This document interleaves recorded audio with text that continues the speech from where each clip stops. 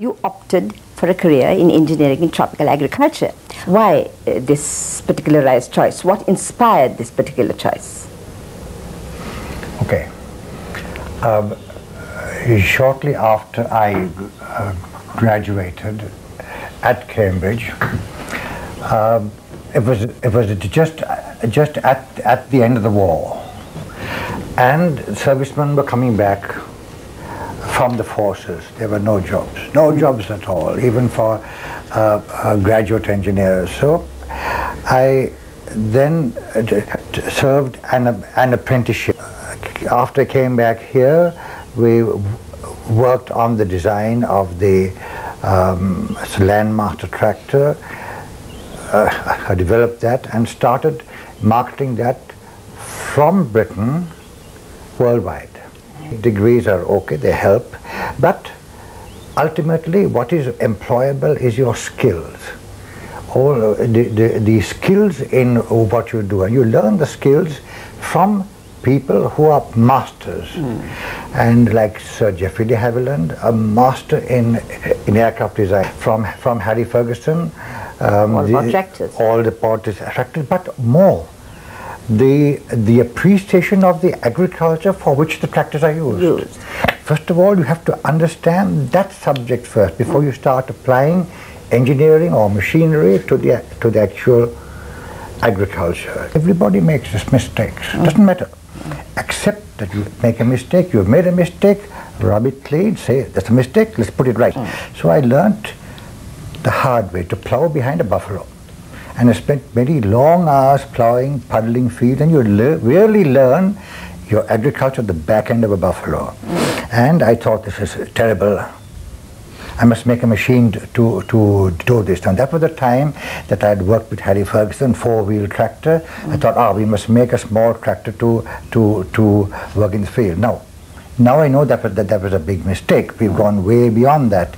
But at that time it sounded very sensible, so we made the tractor, a very small one, 2 wheels, with the plows and the harrows and the cultivators and the threshers and the harvesters. Nobody wanted these things here.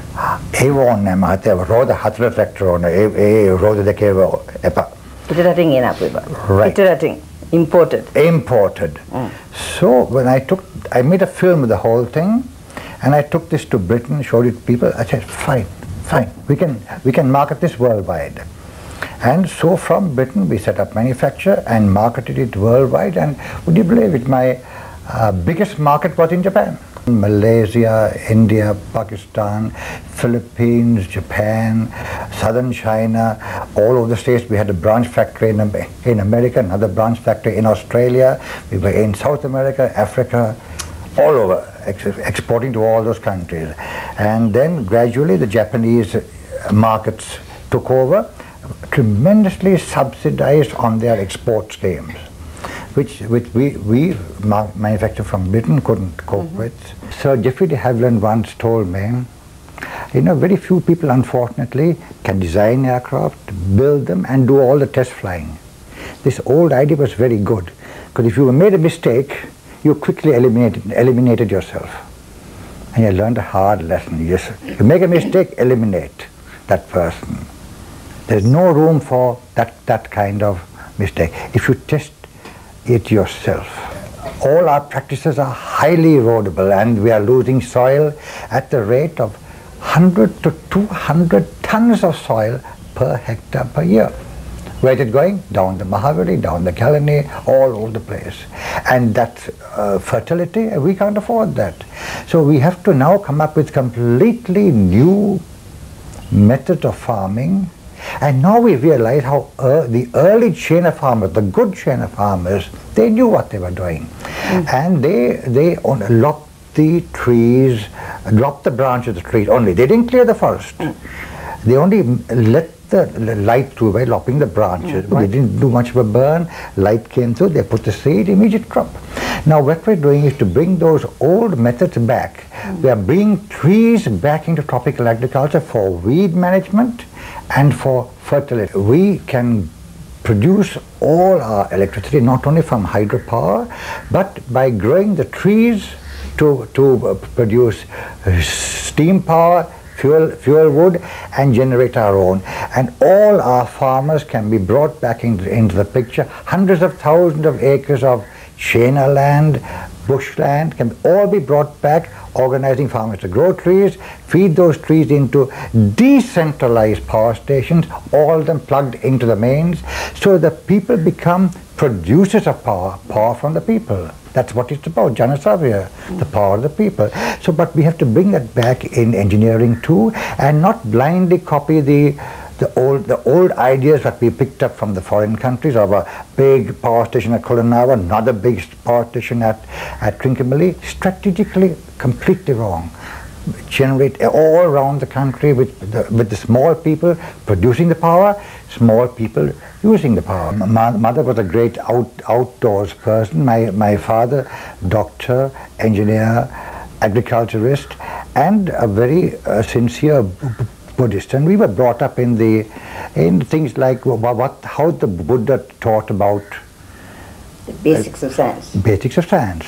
I find myself totally involved with the water, yachting, rowing, totally involved with the air, and totally involved with the land, wheels, agriculture, machinery. And machinery and energy, Tejo, is what is combining all those together. How sensible it was thousands of years ago to have visualized this and, explain science in a simple way. Childhood memory that sticks out? Yes. Even at the age of 7 years, I was mad keen about flying. I'd seen a picture of a parachute. Early days, I was 7 years old, and there was an alms giving going on at our home, at my grandmother's home in Kolapit here. And I saw all the harmless umbrellas outside. I took the umbrellas all, went upstairs the top floor of the balcony, opened them all and jumped out of the balcony. Because they all broke, the umbrellas broke. I crashed into the flower bed. The almsgiving was all upset. I got a whacking from my father for having broken all the umbrellas. But I was thrilled. The first time I had flown, it was actual flight.